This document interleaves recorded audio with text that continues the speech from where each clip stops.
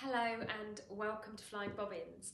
I'm Liz and I have just finished making my Nova coat by Papercut Patterns. I am really pleased with it. It's made with 100% boiled wool, and the best thing is the gorgeous lining that it has that really makes this coat stand out. The Nova coat is one of those patterns that everybody wants to make. If you are a dressmaker, if you enjoy sewing and you want to make your first foray into making your own coat, this is an absolutely fantastic pattern to get you going. It's really quite straightforward to make, there's nothing too tricky here, and using the boiled wool, again, it's a nice easy fabric to work with. Now, if you fancy making this coat yourself, but you're a bit daunted by the prospect, then I have a full video tutorial available which you can get access to by buying the video tutorial from flyingbobbins.com. I'm going to put a link down below in the descriptions. Excuse my voice, I have a cold, it's that time of year, but I'm going to be nice and wrapped up warm in my lovely new 100% wool coat, a little bit of luxury to cheer me up and warm me up on this cold day. I'm going to talk you through everything from choosing your size, cutting out the paper pattern, cutting out your fabric, and each element of the sew along, from slip stitching your lining in place to bagging out to making the pockets. Everything's going to be covered in the video tutorial so that you really can't go wrong.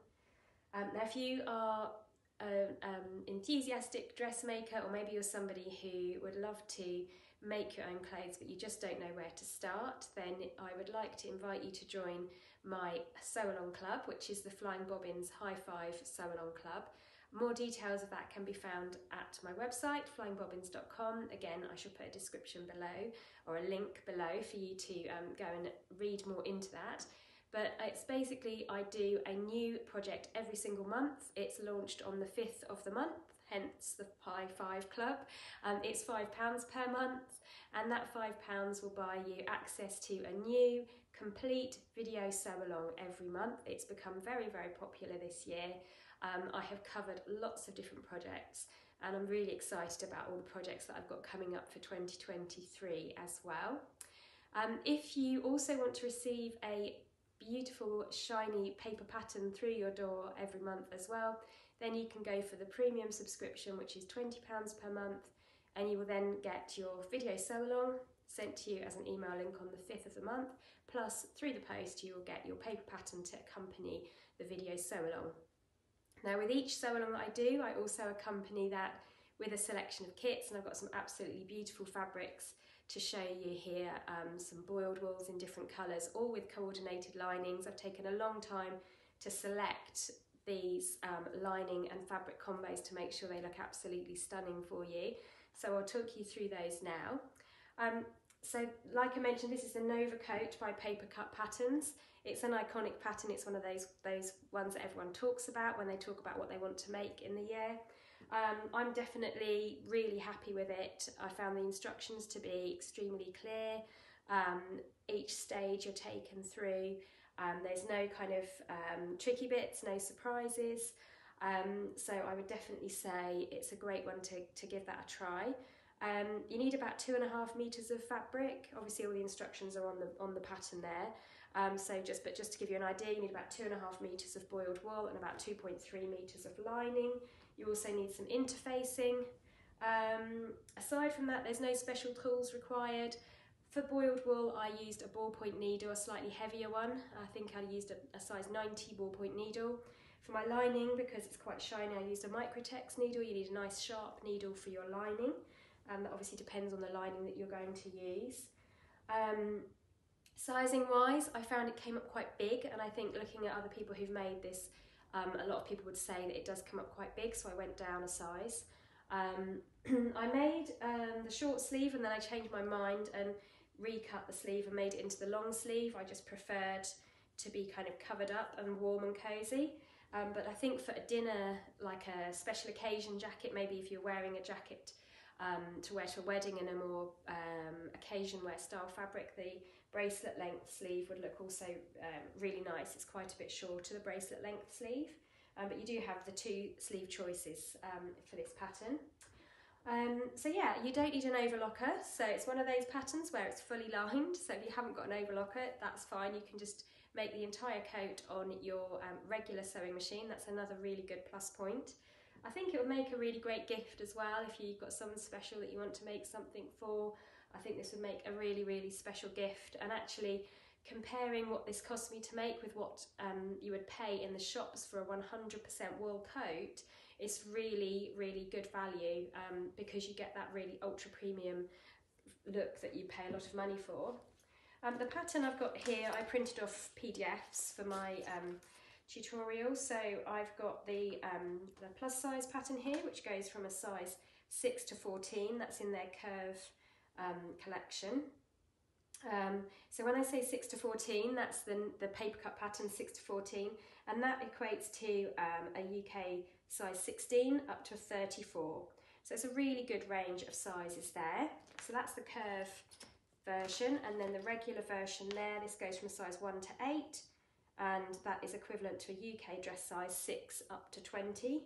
I'd normally measure up as a size 10, and in fact I went down to a size 6 for this coat, so I did go down 2 sizes. An 8 would have been fine as well actually, but I think if you're in between sizes on this pattern, definitely go down a size. And if you're unsure before you cut into expensive fabric, maybe make yourself a toile out of some cheaper fabric just to check for fit first before you cut into expensive fabric. But yeah, I would definitely recommend this pattern for anyone wanting to make a coat. And if you want to sew along with me, again, more descriptions, more details and links in the descriptions below. Let me show you some of the fabrics I've got in because I'm actually really excited for these. I'll start at this end of the table and work my way along. First of all, the checks. These are really soft, extra soft brushed checks, available in a lovely tan and cream colour, very traditional and classic. And I've put that with a viscose twill fabric in the champagne gold. So this is a beautiful twill lining, really nice quality. And I think that the checks will work really well in this oversized coat shape because they won't be broken up by lots of seams. You know, you'll really get to see the check in all its glory. And that's in a wool blend, and it's ultra, ultra soft. I just wish that you could feel how soft this fabric is. And that check is also available in a beautiful blue.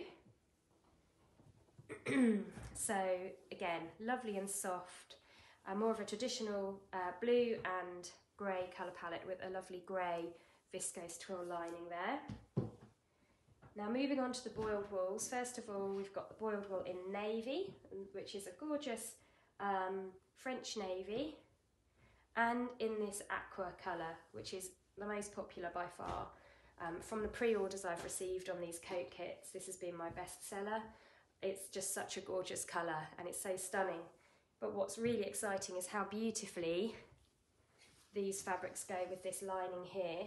This is a Lady McElroy lining, and it just, I think it's going to look so special to have either of these 2 boiled wool fabrics with this beautiful lining. It's just, you know, way above and beyond what you could buy in the shops. And you'll get that absolute buzz from people asking you, where on earth did you get that gorgeous coat? And you can say, well, I made it myself. I mean, what a buzz. And it's just so, so lovely. I just love this combination. So yeah, and blue kind of goes with everything, so really popular choice there.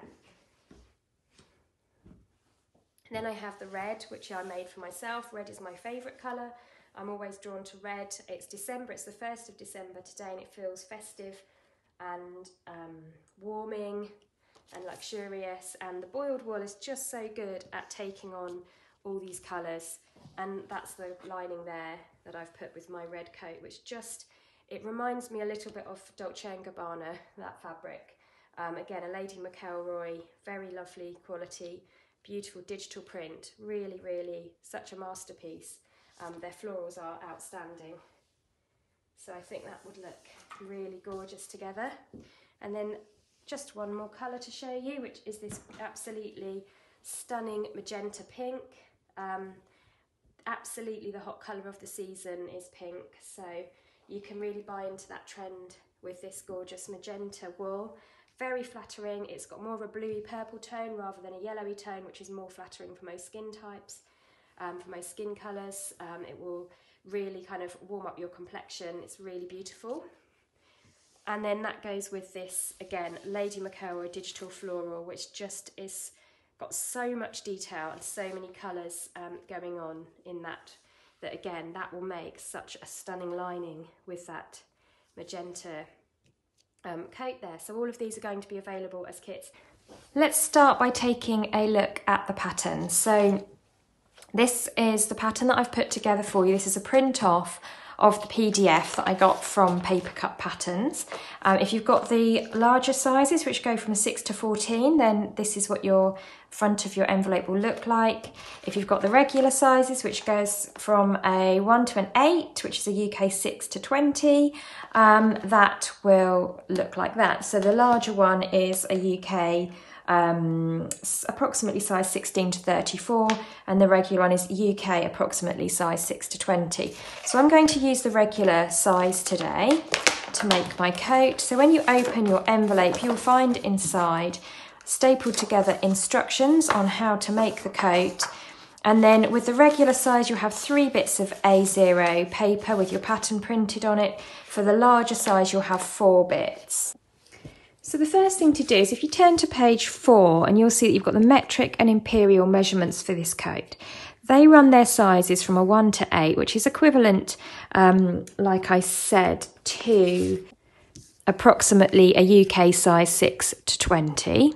So if you think of it as 6, 8, 10, 12, 14, 16, 18, 20, you can write that on there as well if you want, just so that you can get your bearings with the UK size equivalents. Now I'm normally a UK 10 in coat, so size 3, and actually if I measure my bust, waist and hips, then I do fall within this number 3 size here. Now this will tell you how much fabric you will need here, whether it's a longer, shorter length, and then you can look down to see how much fabric you need and how much lining you need and how much interfacing you need as well. And it's just the same table. On the right hand side you have imperial measurements, and on the left hand side you have metric measurements, whether you prefer to work in inches or in centimetres over here. Now one thing to think about with this coat is it does come up big. That is the design of the coat. It's an oversized garment. So it's this kind of wraparound cocoon shape, which has got lots and lots of space built into the design. So, you know, when you're looking at this, when I'm looking at this online, a lot of people do say that they tend to go down a size. So if when you're measuring your bust, waist and hips and you're in between, go down a size rather than up. Now, what I decided to do was to actually make a toile. So I've cut out a number size 3 and I've made a toile, which I'm going to talk you through now. So here's my toile that I made, and I made this using old curtains. So these curtains were being ripped out of a friend's house. They were destined for the skip, so I sort of saved them and thought these would be pretty good for experimenting with. So you can see there's 2 different designs. This is by no means a wearable toile. This is just something that I used to practice the pattern and to get the shape and the fit right. So I cut out my size 3 pattern, which I'll talk you through that in a minute. And then I just very quickly whipped this up. So I don't worry about putting on interfacing, I don't worry about lining, I don't worry about any fancy details. I just do the main seams, I don't hem it or anything like that, just to get the overall shape. First of all, it's a good idea because you can practice the pattern. Secondly, you can actually then try it on, and it might take a few hours, but it's kind of that, if you're using an expensive coat fabric and you're not sure of how it's going to look on you, or whether you want to change the style up, maybe make it smaller, etc., then it's a good way of just being able to really visualise how that coat is going to look. So that's my toile, just made out of some old curtains. So you could go to a charity shop and pick up some old curtains. You could maybe use some old curtain linings, something you were going to throw out, just to make up your toile. So I've made mine. If I try that on now, so I'm trying this on over a chunky jumper. That's the thing that I'm likely to wear underneath my coat. I do feel like I've got a lot of room here.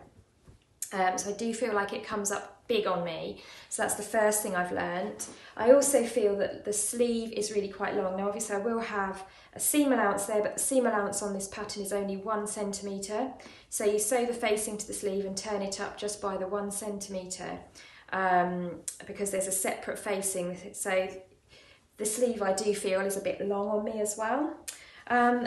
The position of the pockets is about right, that's about comfortable, so the length-wise is okay. And overall length of the coat is I'm happy with. So it's just really the fact that it does feel a little bit big on me, especially in a heavier wool fabric. I might feel a bit drowned. I can easily bring the front together and there's plenty of room there. Even though I've got a chunky jumper on, I've still got lots and lots of room in this coat. So I think there'll be no harm in me actually going down a size from the 3 that I cut. Also, if I check the hem there, again, that hem has an ample overlap, so I'm not going to, by going down a size, I'm not going to be compromising on the coat not being able to close at the front at all. So this design is just an edge-to-edge design. There aren't any fastenings. So if I just pull this edge to edge like this, I do feel that I could still go down a size, so I think that's what I'm going to do. So it's really worth making this toile just so that I can physically see how it looks, check the length, check the proportions, check the sleeve length, and of course check the size as well. If you don't want to make a toile, that's absolutely fine because it is a bit more time consuming. If you want to jump straight in, that's absolutely fine. There are 2 tips that I'm going to give for you for when you're deciding your size. So the first one is really look at the finished garment measurements down at the bottom of this page. This is going to help you. Grab a tape measure and just hold it around your body at these measurements just to see, so you've got your bust, you've got your hem circumference for the longer length and the shorter length, you've got your finished length for the longer length and the shorter length, and your sleeve length for the longer length and the shorter length. So just, take that bust measurement. For me, if I was making a 3, it'd be 122 centimetres or 48 inches, and hold that tape measure around your body and just see how does that look. If in doubt, go down a size, definitely, with this pattern. You can, of course, make adjustments as you go along as well. So that's the other thing. One other tip would be to take your pattern, lay it out flat on your table, grab a coat that you know fits you, maybe if not a coat, a cardigan. If you've got something with that ovoid kind of cocoon shape, all the better. You can then lay that down on top and see which size does that correspond to. And don't forget that this pattern does include a 1 centimetre seam allowance, so allow for that as well. We've got 3 pieces of A0 paper for this pattern, and when you look at the pattern pieces themselves, these really are quite unusual shapes. So do take care when cutting out. All will become clear as we construct the coat. Now you've got your sizes numbered 1 through to 7 and 8. So 7 and 8 is the same size just on that line there. Each line is slightly different. You've got a long dash, a solid line, a short dash, and so on and so forth. My suggestion for this, because they are unusual pattern shapes, is to grab a highlighter and trace. So if I'm making a size 3, I would trace that line down there and follow that all the way around. You'll see in some areas that the lines are printed on top of each other, and then in other areas they do split apart. So just pay attention to which line you're cutting, and it does make it that little bit easier if you go over the top first with a highlighter. If you're making the jacket, you're going to cut this line here. If you're making the coat, you're going to cut the longer line. This little kick out here is just in order to create the hem, so that when that folds up, it will fit into this line here. What I did when I cut mine out was I would just follow that line and then kick out there, cut back down here, and then I'll fold that behind to get a smooth line there. That means that if at a later date I want to make the jacket, I've got that bit attached and I can just unfold it. I'll show you what I mean in a minute. So you've got your upper front and your lower front coat there. Then we have got your centre back here and your side back, and then you've got your long and short sleeve facings and your front neck fusing. And then finally you've got a separate piece for your front lining, and you've got your sleeve there. So all of my pieces of paper are cut out. Let's talk you through them so that you can see what they are. So piece number 1 is the upper front. So this looks like a very unusual shape. I'll move that out of the way. But basically what happens here is that the way that you think about it is this is your neckline. This bit folds back. So that's the centre front of your coat there. There's your pocket. And this fits to your lower half, and this bit here fits to your sleeve. So it's a really unusual shape, but that is, whatever style you're doing, you're going to need that. So that's number 1, which is the upper front. Then we've got the lower front, and this, again, a very unusual shape, but this sort of sits on top like this to create the front of your coat. So you've got your upper and lower front, and the pockets are just grown on there. Then we've got the back. So here is your centre back piece. So this is cut on the fold. This is the line that would run directly from the centre back of your neck down your spine, so to speak. So this is the centre back of your coat here where it says cut on fold. This is piece number 3. And you just cut one of those on the fold. And then you have the side back. So if I bring this piece back here, you can see how this fits together with this like there to create that shape across the back. So those two pieces, you've got an upper and lower front, and then you've got a centre back and a side back. Then of course you have your sleeve, and your sleeve you can cut long or short. I'm going for the short sleeve. You've got your neck facing, which is piece number 6. You've got your lining, which is your front lining, which is piece number 7. The back lining you will cut using the same piece as the back itself. You've got piece number 8, which you only cut out of interfacing. That's for the centre front there. And then you've got pieces 9 and 10, which are your short sleeve and your long sleeve facing. So if you are cutting the short sleeve, you will cut the short sleeve facing. If you are cutting the long sleeve, you will cut the long sleeve facing. So I'm not going to need number 10, but you would need number 10 if you were doing the long sleeve. And you can see that this just fits on there. So that's the facing for that sleeve opening there. So those are all my pieces. I'm now ready to cut out my fabric. So before I start on my fabric, just a couple of additional notes. If I wanted to lengthen or shorten this sleeve, then what I would do is I would cut a line from the notch here in an arch shape to the notch here. And then I would split this apart in order to lengthen it, or I would overlap it in order to shorten it. You just need to true off these lines here to make sure they're straight. But that is how, so I would trace this arch shape here, mimic the shape here by cutting across there, and then you're either going to overlap or you're going to stretch out, adding a bit in between to lengthen or to shorten the sleeve.